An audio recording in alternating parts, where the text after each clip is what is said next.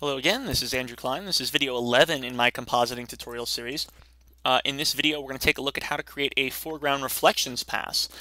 In this case, my character may walk past this large window. He walks past these glass plates on the newspaper stands as well. And I want to see his reflection composited into the background because in my default master layer, he's obviously not here. I just want to make sure that as he walks by, we get a little bit of reflectivity into those elements. So here's how we do this. First off, I'm going to take my character reflections layer, which I'd created back in video 9 when I broke this all apart. And I'm actually going to simplify this out even further in my hypergraph. I'm going to do something very similar to what I did in my shadow pass layer. I'm going to get rid of pretty much all of my bus stop geometry here. I'm going to remove these objects out. I'm going to take my sky dome and remove these objects out as well. I've got all of my sky domes here. Just removing them from these layers one by one. So pretty much I'm just left with my character right now. Then I'm going to take my lighting group. This is the group that I have for my lighting.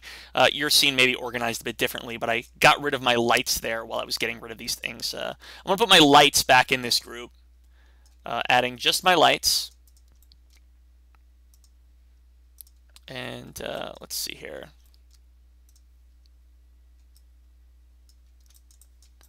I should have got my lights in here.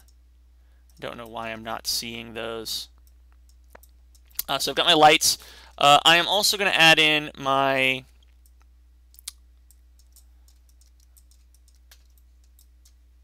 let's see here. I'm also going to add in my background elements one by one again.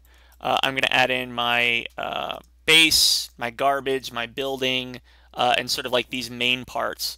I'm going to add them to this layer as well. So I've just got these key elements back in. This is very similar to what I had done in the character shadow creation pass. So in this render pass, what I'm going to do is I'm going to create a new set of materials for my objects as a whole. Again, I don't want them to render with their default textures on. I want to create a material that essentially reflects nothing.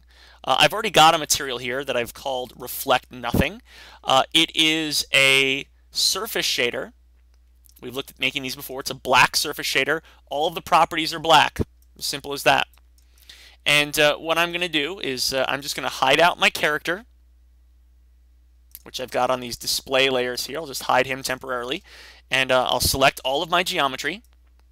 And I'm going to assign this black reflect nothing to my background. And I can turn my character back on. This way I know he wasn't affected. There we go. I'm also going to turn on wireframe unshaded because it's hard to see things when you make these dark or completely white surface shaders.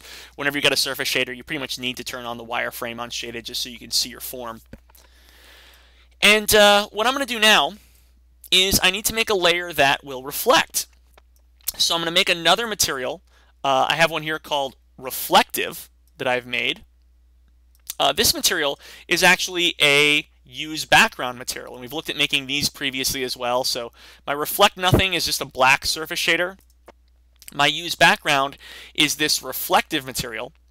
The default use background is pretty much all I'm using, to be quite honest. If I go to Surface and create use background, and you look at the use background that you make by default versus the one that I'm using, the render settings are exactly the same. I'm just taking the exact same default use background and applying it because it has a higher reflectivity value, and it's just going to pretty much sample out whatever it's seeing and make it reflect.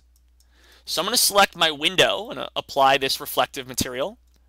I'll select the front of my newspaper stand and the front of my other little newspaper stand, and I'm going to apply this in. And that's pretty much my reflections pass. It's going to reflect nothing out beyond this because this whole world is just, it's all black out there. When my character is lit, however, it's just going to look and see my character. Everything else is going to be black, so the only thing it's going to give me is a reflection of the character. And I do have an image of this, although, as I said, it's very subtle because in the shot that I'm rendering, he only barely walks past this window. But let's see if I can minimize my background here.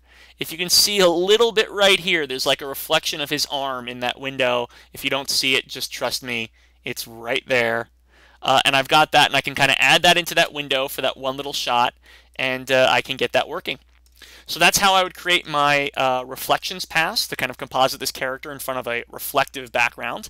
And anyway, that has been video tutorial 11, looking at how to composite out or break out the render layers for a foreground reflections pass. Stay tuned for video 12, where I'm going to talk about, in my sort of final Maya portion of this, how to do specialized naming for a batch render.